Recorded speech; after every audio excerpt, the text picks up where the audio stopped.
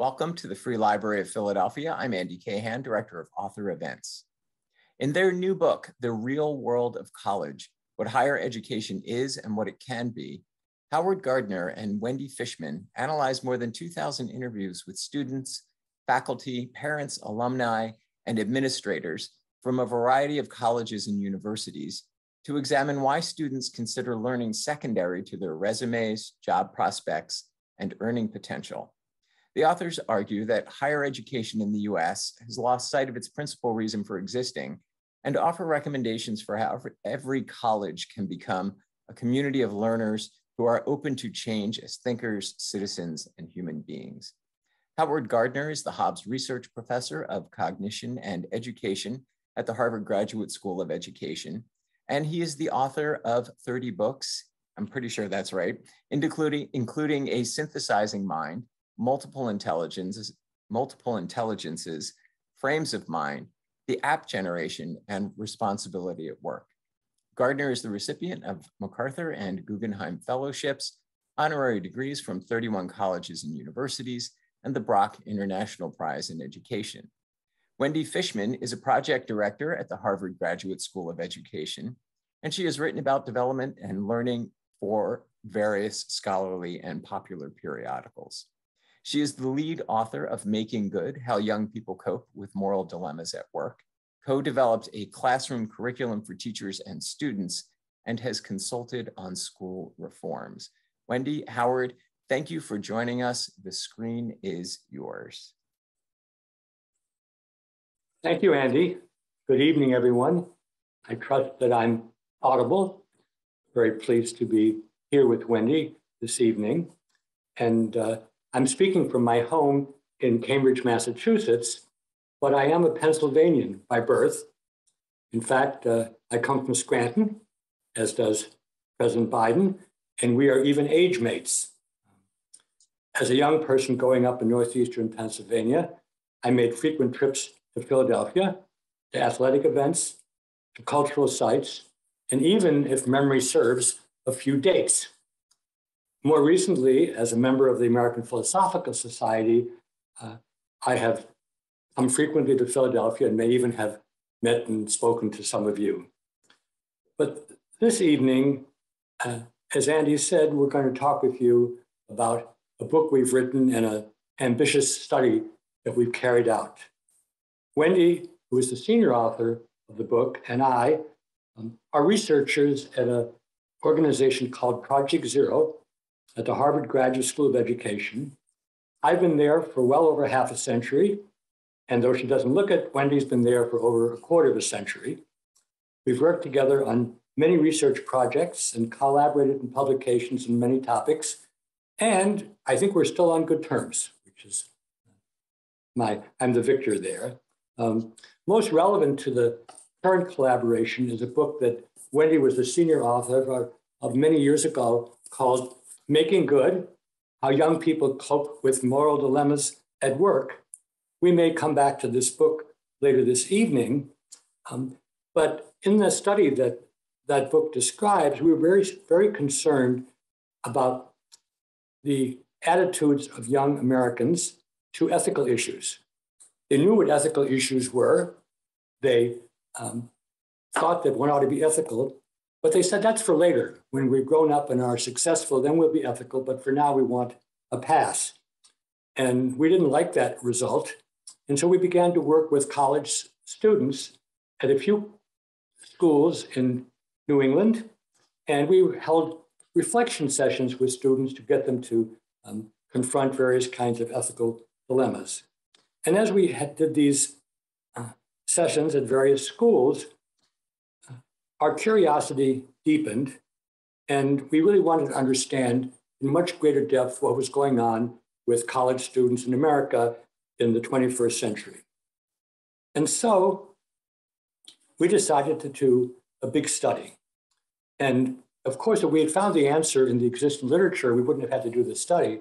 But even though there are books that come out all the time about college, and some of them are worth reading, they're by and large based on experiences in one or two colleges with one constituencies, small samples, and even just the author's prides and prejudices. So ultimately, working with 24 researchers and a gaggle of foundation grants, we decided to find out. And the result is the book, The Real World of College, which has not yet been published, but within a few days it will be. And this is actually the first public event at which we can speak with you about a book that actually exists, the Real World of College. So Wendy will tell you what we did, what we found out, what we think it means, and then I will join her afterwards to share the Q&A. All yours, Wendy. Okay, I'm just going to attempt to share my screen. Okay, and Howard, because I can see you, can you see the slides? I can, but I'm going to stop my video if I can. Okay, no, that's okay. Great. Well, thank you for having us and welcome everybody. Today, Howard and I are eager to share some of our headlines with you from our 10-year national study of higher education. As Howard mentioned, our goal was to collect in-depth qualitative data in which we could listen very carefully to what individuals said and what they didn't say. In fact, the omissions are just as important sometimes as what people do actually say. And as he said, now after 5 years of collecting data and nearly 3 years of analysis and 2 years of writing, our book, The Real World of College, is due out next week. We parsed the book in 4 different ways: what we did, what we found, what we think it means, and finally, our own personal views given our research background and our educational experiences. So our plan for the next 30 minutes is to take you through some of our major findings, and then we are thrilled to have a rich discussion with you afterwards. But first, before we begin, I'd like for you on Zoom to take the role of a participant in our research, to put on your hat of maybe a parent of a college student, a faculty member, an administrator, perhaps even a college student. And I'd like you to consider a question we asked of all 2,000 participants in our study. If you could give one book to a graduating college student, what would that book be and why? While we gave participants several minutes for this question and talked with them about their responses, I'm going to ask you to take 30 seconds at most to think, and if you're willing, to write in the chat the name of the book and maybe just a phrase or a few words or a brief sentence about why you would recommend that book.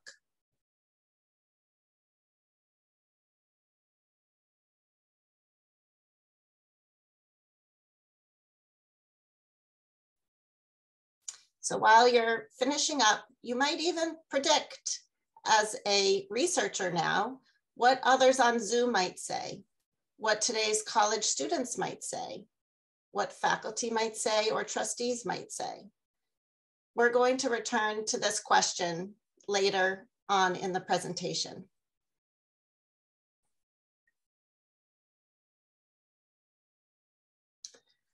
So first, some brief background on what we did. Our data collection involved 1 hour in-depth interviews with 2,000 participants representing the major constituencies across 10 different campuses in the US, in the United States. You'll see those campuses on the bottom of the screen. The people that we interviewed included 1,000 students, incoming or freshman students and graduating students, 500 faculty and administrators, 500 parents, young alums, trustees, and also some job recruiters. As you can see, the institutions represent a range of colleges and universities in the United States. They are located in different geographical areas. They represent different categories of selectivity. Some are small, like only have 1,600 students. Others are big, and might have 20,000 students. Some are residentials, others are commuter campuses. At all of these campuses, except one, we interviewed individuals connected with the liberal arts and sciences program of each campus. We were really interested in schools that did not focus on a particular vocation. Our 10th school, Olin College of Engineering, was our comparison school.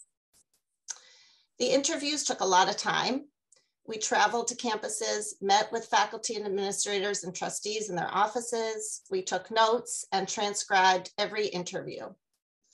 And once our data was collected, we began to analyze, really in earnest, over 250,000 responses to 40 different questions. That book question was one of our questions. That's 11 million words across 2,000 interviewees.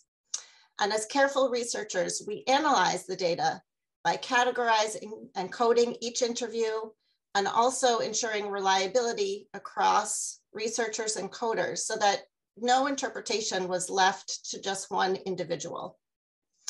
Our coding and analysis was targeted to particular questions and also to holistic concepts that could only be determined across an entire interview. So here's an important finding to keep in mind throughout the rest of the presentation. Across schools, we find that students are much more alike than they are different. I don't think we would have predicted this at the beginning of our study. We might have thought that students, for example, who go to a more selective school might talk differently than students who go to a less selective school, or they might talk differently about their goals for college. They might use different words to describe these goals, or that students who go to small residential colleges might be different than those students who go to big, large schools with lots of options. And we found this wasn't the case. And here's some evidence in terms of words. As you can see on the left side of your screen, these are 50 of the 100 most common words across students that we heard. And you'll see for every word, I know that it's quite small, but for every word, there's 10 strands representing the 10 different schools, 10 different colors for how frequent this word was for the students on that particular campus. And you'll notice that the colors for each word, the different strands, clump together. In some cases, you might see a strand on its own, but in general, they clump together. And this shows that in general, across schools, students use the same words with the same frequency. Some of these words are words like class or professor or books, but some of these words surprised us. Words like mom and help. And one word about help. While we thought that students would be talking about the help that they give others, they actually were more focused on describing the help they needed. We're going to get back to that towards the end of the presentation. On the right-hand side of the screen, just more evidence that students use similar words across the interview. This is one question we ask students at the very beginning in one adjective to describe other students at their school. And you'll see for the 10 different schools that the word diverse was used quite a bit at 5 different schools.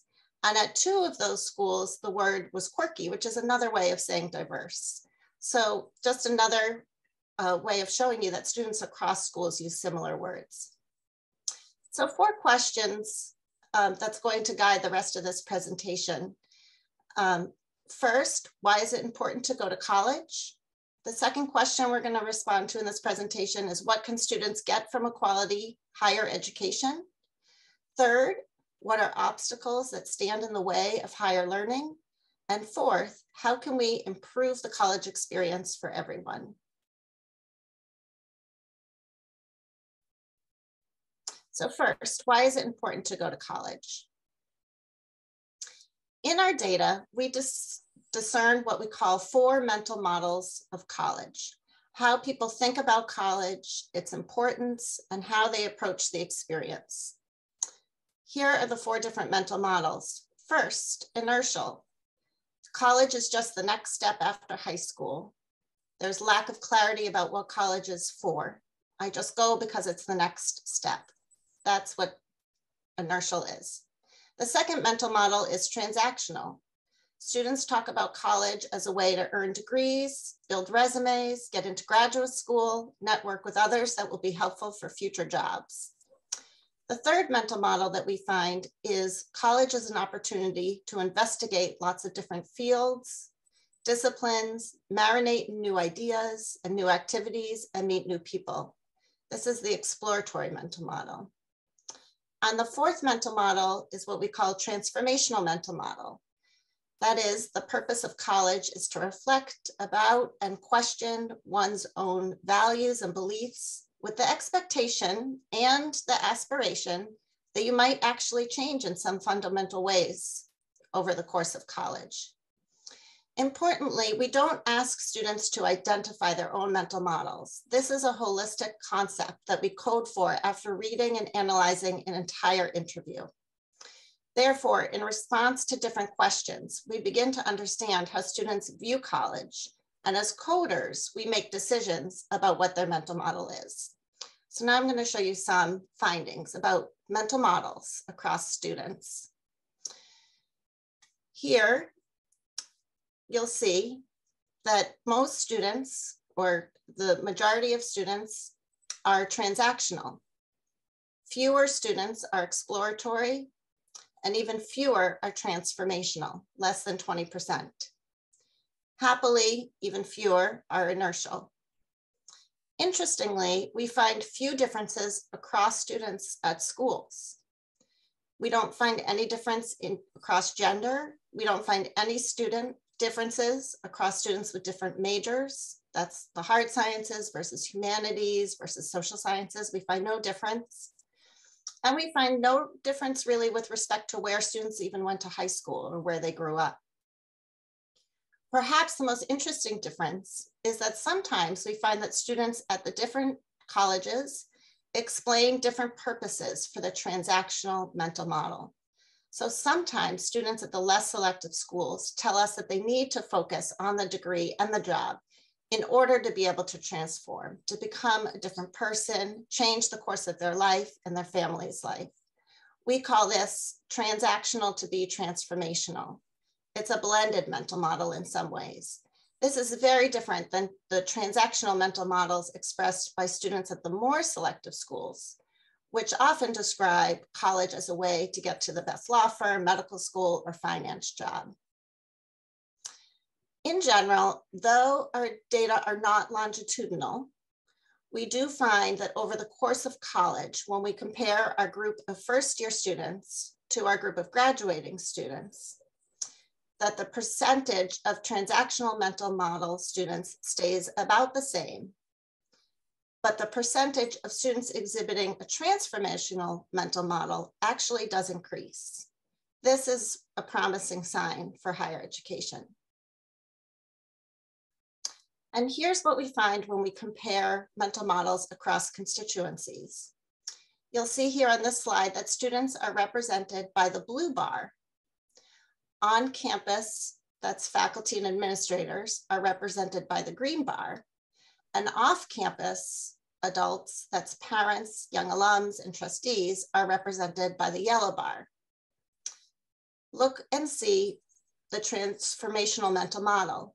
Nearly 80% of faculty and administrators, that's the green bar, express a transformational mental model. And look at how few students, that's the blue bar, represent that same mental model. And you'll notice the same misalignment when you look at the transactional mental model. The blue bar of students and the yellow bar of off-campus adults are much more similar for that mental model than the green bar of faculty and administrators. In fact, across our study, not just with mental models, we do find that students and their parents and young alums and sometimes trustees are often more on the same page than students with the faculty and administrators, those adults that they hopefully see on a daily basis. So the second question, what can students get from a quality higher education? While it's difficult and maybe nearly impossible to demonstrate all the effects of college, we believe that we can measure and show intellectual development of the mind over the course of college. We created a measure called Higher Education Capital, HEDCAP for short, which is the ability to attend, analyze, reflect, and communicate on issues of importance. To make this vivid, let's think about somebody that you might sit next to on a train or a bus. If you're talking about, for example, a book maybe the one that you recommended at the beginning of this presentation. You might talk about the context of the book, why the book is different from other books, what the characters reveal in the book, how the plot of the book might be different than a movie. You might notice how your seatmate asks you questions, asks you about other books that you read, and asks you about series of books. This is essentially what we did when we talked with students and all the adults about higher education. We talked with them and had a wide-ranging conversation about college, and we were able to determine how they were carried out a conversation, how they connected the dots, how they considered other perspectives, how they expressed their views and made an argument for something and asked good questions. We used a very simple scale, 1 to 3, to determine each student's head cap. We also did score young alums. 1 was for little to no head cap, 2 was for some head cap, and 3 was for a lot of head cap. Importantly, we can't prove that people don't have any head cap, so our scoring starts at 1 and not 0. We coded or scored head cap in 2 different ways. First, we de-identified all the transcripts and what we call blind coded a participant's responses to 7 different questions in our interview. This is important because in this coding of 7 different responses to questions, we didn't know the school a student was at or their stage, whether they were a first-year student or a graduating student. Secondly, we gave an overall score for an entire transcript. This approach allowed us to step back and look at the overall picture and not just base higher education capital on one particular response to a particular question. So for example, back to the book question that I asked you at the beginning of the presentation. That was one of the 7 questions that we scored blind. We did not score the title of the book. We scored the explanation for why the book would be given. This was important because we also scored whether a student would ask things like, can I give a series of books? Or could I give a book without any explanation? Sometimes a children's book would receive a high score because of the rationale, while other books like Moby Dick might receive a very low score if there was no rationale. So when we look across all students, we find a typical bell curve where the highest percentage of students are in the middle, score 2, and fewer students exhibit a score of 1 or a score of 3. In many ways, this is not surprising. It is what we would expect from a 3-point scoring system. That's why we like to compare our results, which I'm going to do in the next slide. Here is higher education capital across students over time. And again, our data are not longitudinal. This is comparing a group of first-year students with a group of graduating students. When we compare first-year students to graduating students, we find some good news. While the percentage of students at score 2 stays consistent across college, we find more graduating students, that represented by the orange bar, are scored as 3, and fewer graduating students are scored as 1. We still do need to be concerned about the percentage of students that have low head cap, score of 1, even as they are about to graduate. 10% of students, as you'll see in this slide, who have that, is millions of college students in the United States. While we don't find any major differences by students as major, we do find some differences among students at different schools. Some of the schools participating in our study show that students have a lot of head cap growth, while others show a stagnation of head cap, which is alarming and should be concern for the entire sector. At the end of the presentation, in a few minutes, I will address this with some recommendations. Interestingly, I don't have the slide in this presentation, but we do score head cap for young alums in our study, those who graduated 5 to 10 years ago. While it's a small group, we find that on the whole, alums score similarly to graduating students. This is good news, bad news. On the one hand, it's good news that head cap does not decrease after college. However, the bad news is that it doesn't seem to increase either. This is more evidence of the importance and the once in a lifetime opportunity to increase head cap and develop the mind, something that a first year college doesn't seem to do. And that's what we need to do in college. It's also important for us to take a step back and consider the relationship of these two concepts I've just presented, higher education capital and mental models. What might be some of your predictions about how these two concepts relate? I'm going to share that now. In a sentence, we find a significant relationship between mental models and head cap. Here, you can see that those students who have a transformational mental model, represented by the orange bar, are much more likely to score 3 on head cap than a 1. Conversely, students who have a transactional mental model, represented by the blue bar on the slide, are much more likely to score a 1 on head cap than a 3. Put simply, it matters that students approach college with a transactional mental model. Our data suggests that they might not get as much out of college as those students with a transformational mental model or even exploratory mental models. So now back to the book question, since we did score that as 1 for head cap. Here on the slide are the top 10, really 11 books recommended by students. The reason why there are 11 and not 10 is because I think one was tied for 3rd or 4th place. These findings in these books surprised us. In general, much like many of the other findings that I described today, we find similarities across students, across schools in the books that they recommend.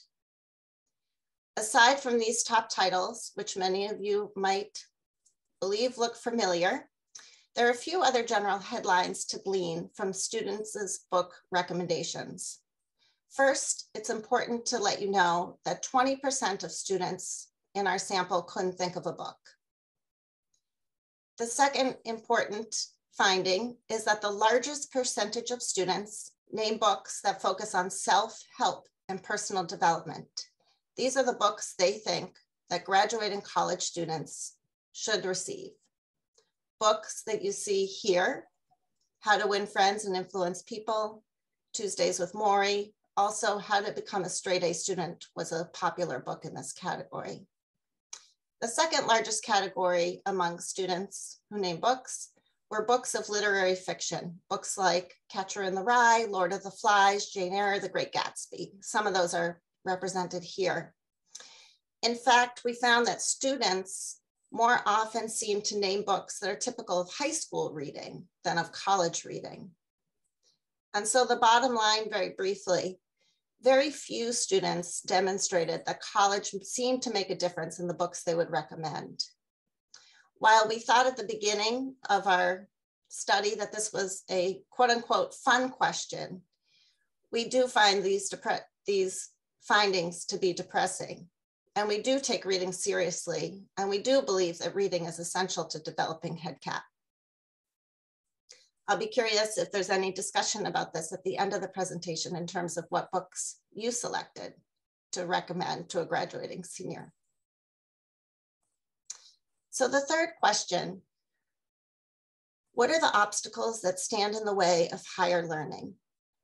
We need to know and understand the challenges that get in the way for students if we want them and expect them to make the most of college. So I'm going to talk about 3 different kinds of challenges and problems. The first is what the headlines say. The second is what students actually say. And the third is, from our analysis, what we say. So first, the headlines. Some of these headlines might not surprise you.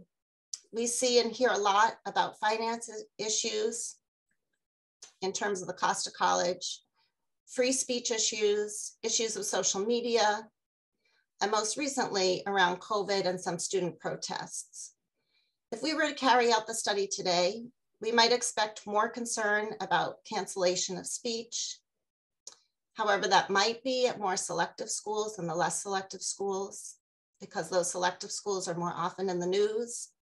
We expect that we would hear a lot more about diversity, equity, inclusion, and justice issues, and that racial issues might be competing with some of these cancel issues. Still, with these headlines, we expect that we would mostly hear students talk about I versus we, and I'm going to get to that in a second. Interestingly, when we ask students in an open-ended questions about the problems that they confront, we don't hear at all about these topics that we hear in the news a lot. Instead, students talked with us about the prevalence of mental health issues among students, although we do hear much more about that nowadays post-COVID. But at the time of our study, mental health issues were not in the news. 20% of students volunteered that they had their own mental health issues, even though we never asked them. But students on every campus and every constituency did talk about the prevalence of mental health issues. And that was a really big issue and really one of the only areas of agreement across all the different constituencies. Students also talk about issues of alienation, not feeling connected to the academic program, their peers, or the overall institution. And they talk a lot about social tensions, most often pertaining to issues across race or socioeconomic status. Students often remark that there are silos or groups of students. Those who are alike tend to stay together, and it's hard to talk with students who are different. They were asking throughout the interview for help with that. However, we identified another major problem in our data, and this came through analysis of the text and of the words and responses that we saw. This is the problem that students seem to be uniquely focused on themselves and the I, and not the collective community, what we call the we. We see this in terms of the words they use, and we also did a comparison of I words and we words, and we find that students actually use I words 11 times more than they use we words. This also comes up when we talk with them about their own wellness, their stress, and also their goals for college, and in the mental models that we infer.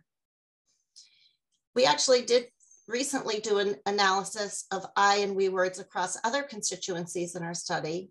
And interestingly, while students use I 11 times more than we, as you can see across these 10 schools, we find that young alums use I words even more often than we words, and parents use them also more than students. So again, students and parents and their young alums are similar, but in this case, the I line seems to grow as students become young alums and maybe even eventually parents. We find it also troubling that there is so little concern for ethics broadly construed across our study.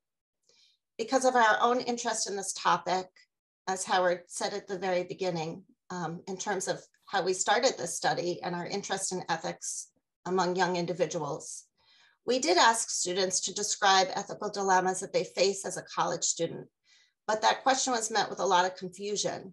Most don't know what the term is, they don't know what ethics are, and they show that they really don't even think about dilemmas on campus.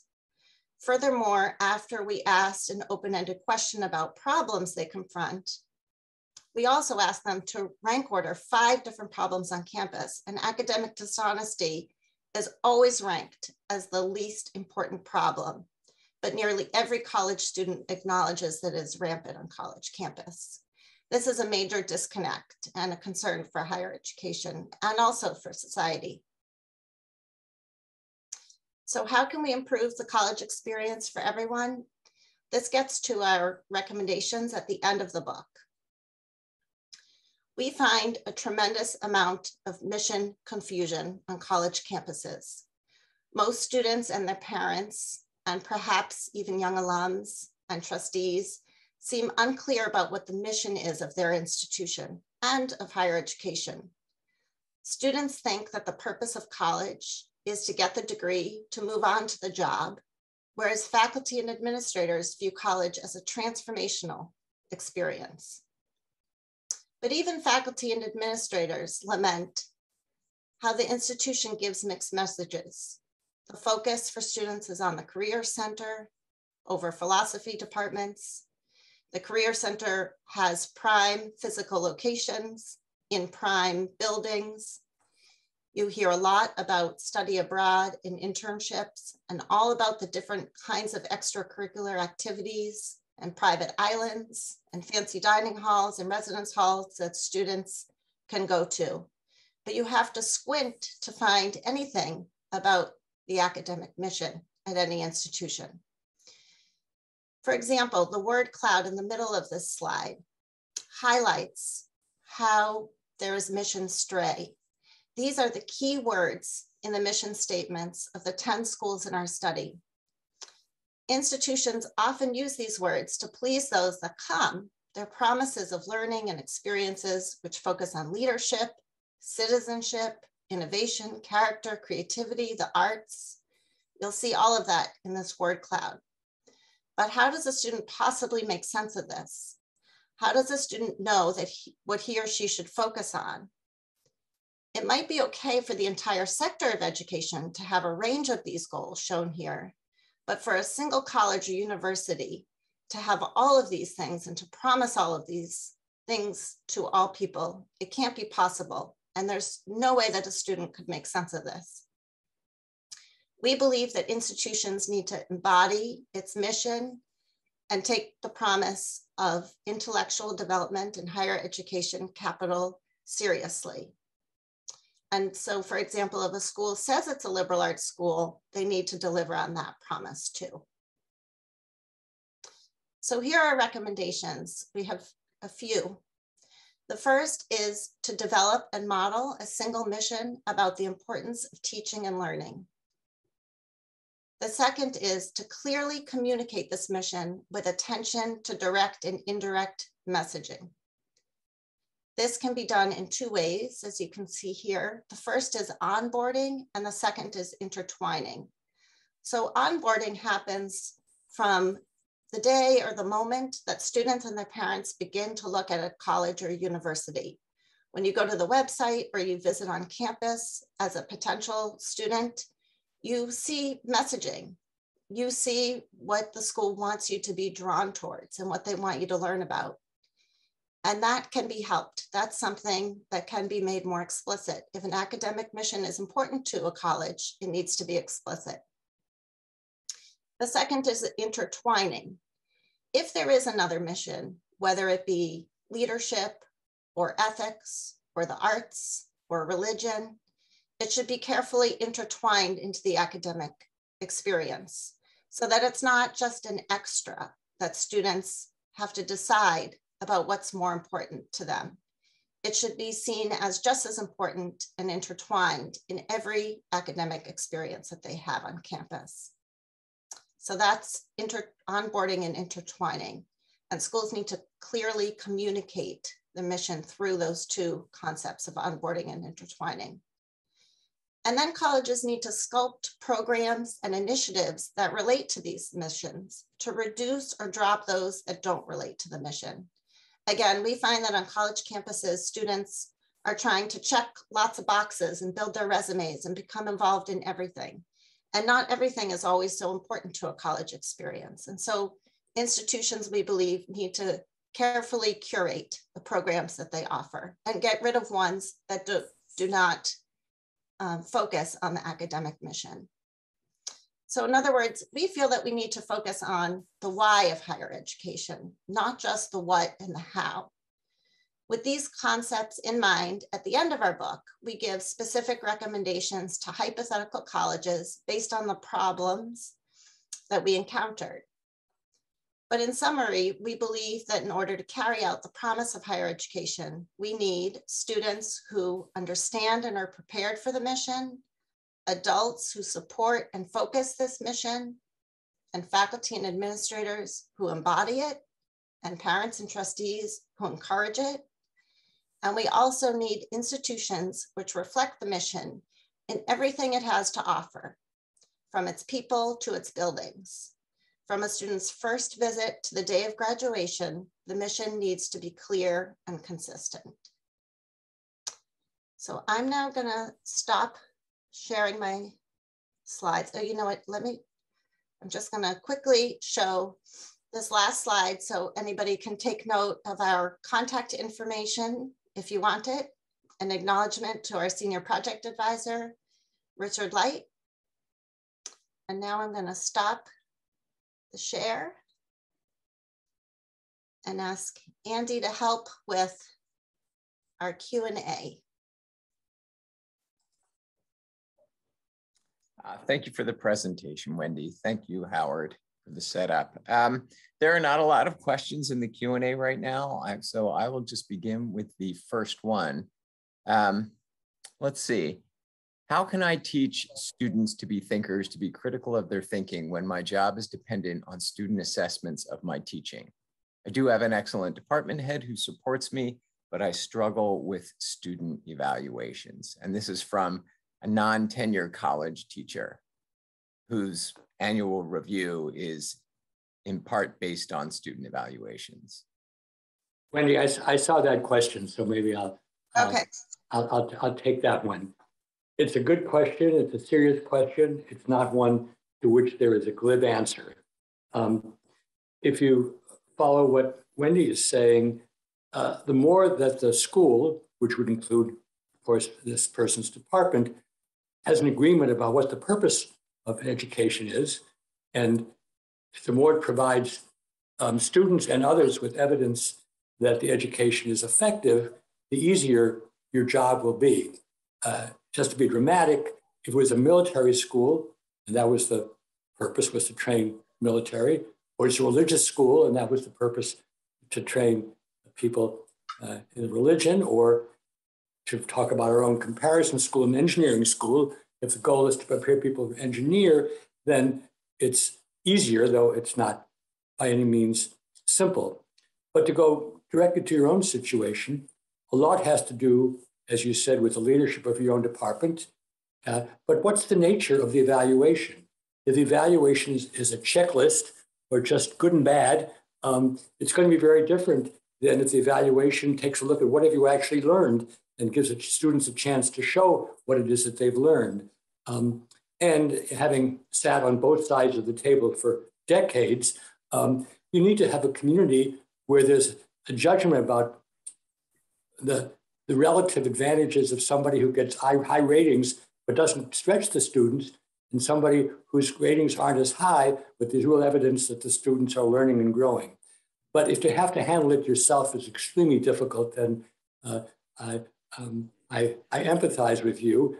But part of being an educator nowadays is it's partly a political job, and that means it isn't just what goes on in your class or how your students rank you in a checklist, but it's foregrounding the things that are important and saying, you know, to students, what are the three most important things that you learned in this class that you didn't know before? How are you going to use that? That's very different than asking, in fact, was the professor funny and did they show good movies and did they give me an A?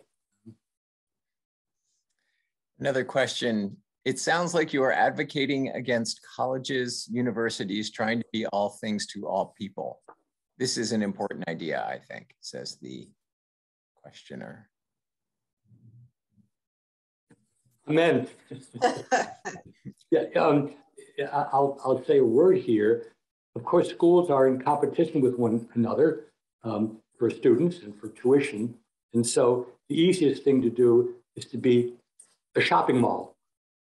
And I like to compare a shopping mall, particularly given the audience tonight, to a well-stocked bookstore. In a well-stocked bookstore, you may be in a comfortable place to have some coffee and to chat with people, but basically you know there that it's about learning, about knowledge. And if we could get schools to, as it were, compete on the value added for higher ed capital, that would be a gift for everybody, including the overall society, and not for the football team or how drunk people get in the fraternities or how often you leave campus to go abroad, which is fine, but you don't go to college to go abroad. You go to college to expand your mind and to think about a different kind of person you could be with this incredible opportunity. And for most people, an opportunity at an age of life where you can really grow. It's great if people go to college when they're 50 or 60, but it's not the same as being 20. Yeah, Wendy, do you want to? Well, just one other word. I don't think either one of us are against any of the great words in the word cloud that I showed, things like leadership, the arts, citizenship.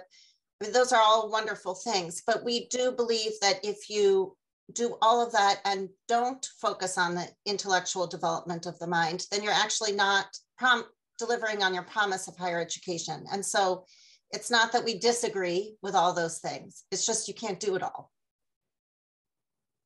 Someone asks, what do you think about the idea that we've already trained our students to be transactional by having an incarceral education system? Their experiences in school are all about grades and ranking and hierarchies. We've gotten the students we deserve.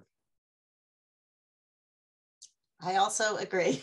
This is of particular interest to me, is also in addition to higher education, but how we can fix our high school system so that we're not just preparing students to get into college, but preparing them for college. And in so many ways, I do agree that really probably K through 12, but especially high school is, as this questioner mentioned, so focused on the grades and building a promising resume that we are training our students to be transactional, and we can see that by our data. So we do make some recommendations at the end of the book for high school educators and also K through 12 more broadly, and also parents, about the messages that they can send and deliver to students at younger ages. Just even very simple questions of college counselors or teachers asking students what they want to get out of college and what the purpose of college is, and talking about different disciplines and the value of what liberal arts and sciences is. Not necessarily that every student has to go to liberal arts and sciences, but to talk about what it is and what you can get from that. And also even what about teaching them about higher education cap? That would be a wonderful thing to do in a high school level. So. Let me give a complimentary answer. We ask students to rank the purpose of college, and then we give them a rank order. And one of the 4 choices is to get a job. And a lot of students say to get a job. So then we have a follow-up question. This is what you can do with a semi-structured protocol. We can say, and what happens if the job disappears after 3 years? And most students are stunned. It never even dawned on them. But anybody who would bother to listen to us tonight and reads the newspapers knows that the job market is changing radically. And all sorts of jobs are disappearing, new ones are appearing, sorts of things are going to be done by algorithms and AI and deep learning and so on. And so the notion to get a job when that job may not disappear, it's a 19th century idea, it's not a 21st century idea. But again, if it's all a career center and what's the first job, then basically colleges are undermining the reasons they're there. I mean, with all due respect, if Google or Goldman Sachs just wants to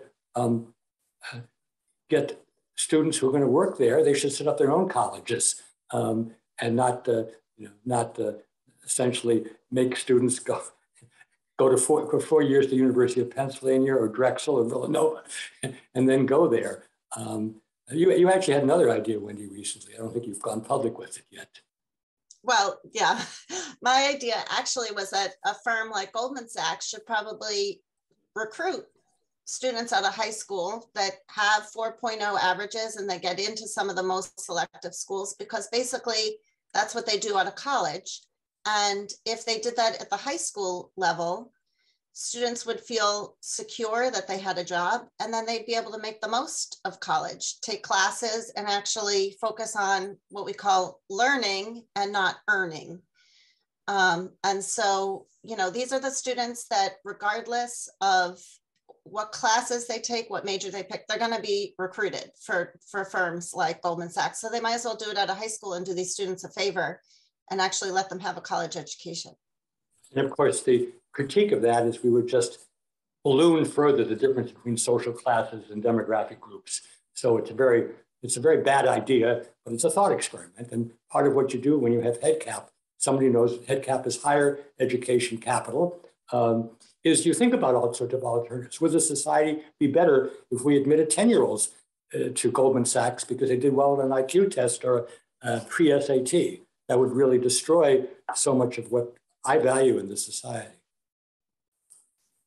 A number of questions have come in. Would you also make changes on how colleges are funded? So much of higher education has become about business and making more money.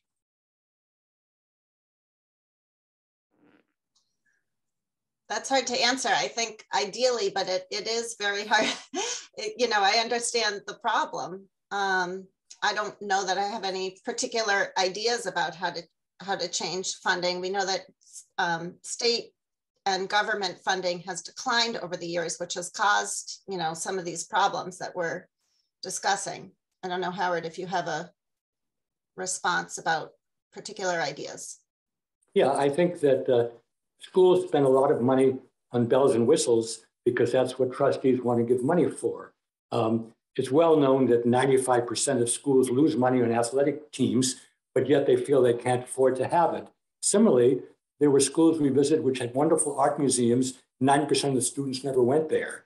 And so I think if schools were to strip down and demonstrate the value added in terms of higher ed capital, transformational, exploratory things, to have schools compete for trustee money on that basis would be much healthier. I think everybody's thinking, and I'm thinking too, well, the society has a lot of values which go against that. I think anybody who's thinking in the 21st century realizes we have a lot of values which aren't very constructive apart from education. Either we can say, well, we've gone down a certain path in the last 30, 40 years, in my case, 50 or 60 years, and we have to keep going down that path, or we consider this a wake-up call, and we say we need to do higher education differently. Here's a point which is relevant. Wendy and I, with Bill Kirby, are editing a book on higher education around the world. And one of the fallacies of the 20th century and early 21st century is we have all the answers in this country and we can't learn from other places. And I think that's completely wrong. There isn't a country in the world, for example, anywhere that I know of that spends a significant amount of money on athletics or fraternities. This is a very American thing because maybe it looked good in 1940. We think we can't stop it. So it's time for us to learn from other places. Also, higher ed is free in many other countries. That's something that would blow everybody's mind. But if you think, well, we spend huge amounts of money on other things, then it doesn't seem so weird. But I want to try to avoid being more political than is warranted for these. But it's really thinking about options. It's bringing higher education capital to bear on higher ed and not assume that because when I went to school in 1960 or when Wendy went to school in 1990, that's the way it has to be.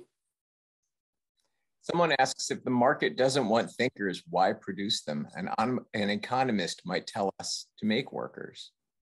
I didn't get the question, Wendy. Why don't you answer it? Yeah. If the market doesn't want thinkers, why produce them is the question. And I guess I would just very simply say, who's going to solve our real world problems? Problems of climate change, problems of pandemics, problems of international relations. And so I would say that our society is really in trouble if we let students only focus on their own jobs, their own selves, and the I over the we. And that I think in the last formal opportunity that students or young people have to learn, which is college, we need to do as much as we can to increase higher education capital, increase their sensitivity and awareness to worldwide problems. I would also add, and something which hasn't come up yet is the whole issue of diversity and inclusion and equity, which are huge issues in the college campus today. The market could decide, as Wendy and I were saying earlier, that we want to only honor people who come from highly resourced families and went to highly resourced high schools. And it's not the market doesn't want thinking. It wants to get people who already were trained in thinking earlier. And if instead you want to broaden access and give more people a chance to make a decent living and make a contribution to society, then you can't afford to say we don't want thinking. So again, this requires a kind of a macro view, which isn't just economic, it's political and sociological. I think anybody who thinks that the neoliberal economic model of the United States and Western Europe has led to a wonderful time for the world, I think we could have a long argument about that. We have a couple more questions before we wrap it up this evening. I think you answered this in part already. It says, do you have an idea of how we might escape the numbers game? And then aiming at enrollment goals and building programs based upon gainful employment has been the way since the GI Bill entered the game. So do you have an idea about how we might escape the numbers game is essentially the question.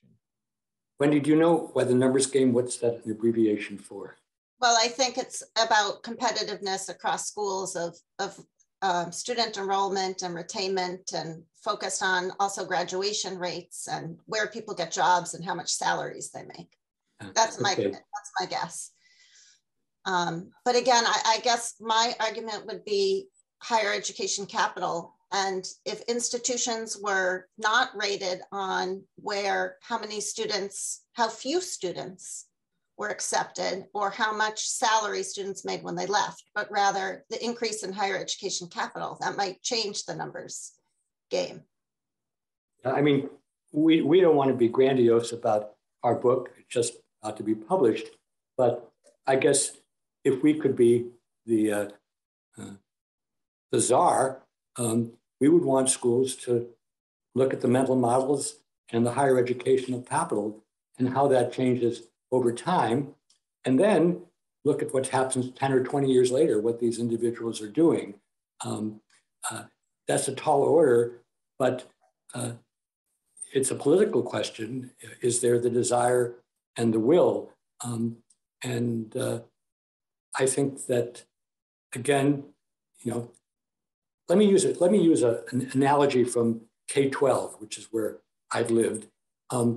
Finland and Singapore are the most effective schools at K-12 by general agreement. If you went 50 years ago, those schools weren't even in the game. But in both societies, there was a commitment to have a good educational system and to reach as many students as others, and to definance it and depoliticize it, and to attract people into the profession and make it attractive for them to stay there. And that's why Singapore and Finland are way out, score us, even though we're a much wealthier society than either of those, to make our American higher ed system the envy of the world for the next 50 years. We would have to do a similar kind of change. And any of you who reads the newspaper would know that's true about many of the systems in this country. I mean, I don't think most of the people listening to here tonight are satisfied with everything, whether it's medical or climate change or racial relationships or democracy. This is a big job. America has changed before. Our colleague Bob Putnam believes there can be an upswing, but that's only if a majority of people want to have an upswing and are willing to work for it. We're tiny players in this game, but we at Project Zero, our research group, are trying to push the envelope and the needle in ways which we think the society would benefit from. And it's not just American society, it's the planet.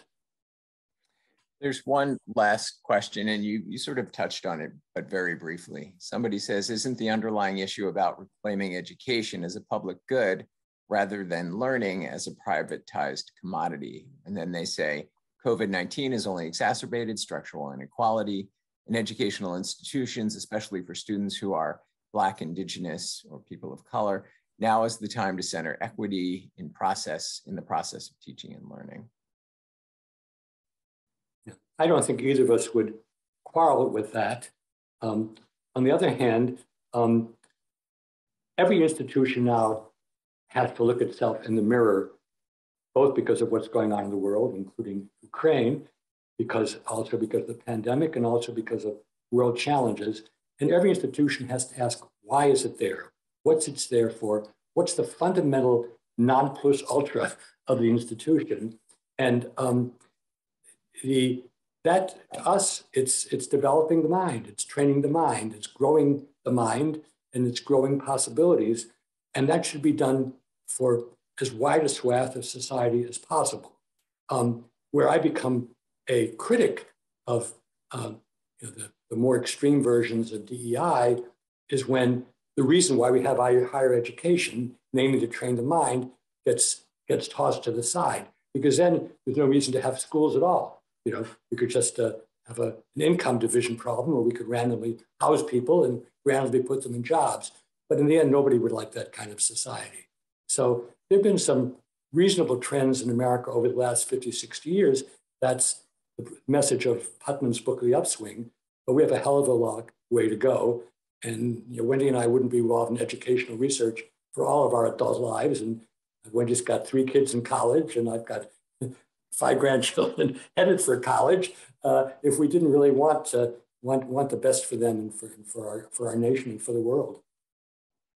This last question brings us full circle, and then we'll wrap it up. Somebody says, have you had responses from student readers of your research? And how do you get this information to students? Yeah, well, we hope the book will get to students. We have to find ways to get the book to students. But we actually have had several interactions with college students. One on the Amherst campus, actually, who was looking for advice because he wanted to, quote unquote, pressure his administration to focus, in our terms, on the transformational mental model and not the transactional mental model.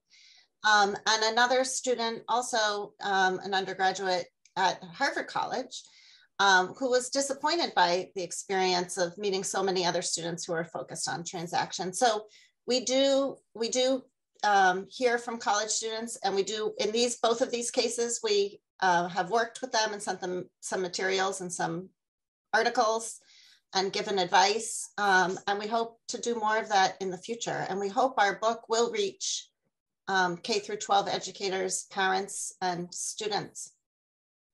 I think it's a great question, because the best way to bring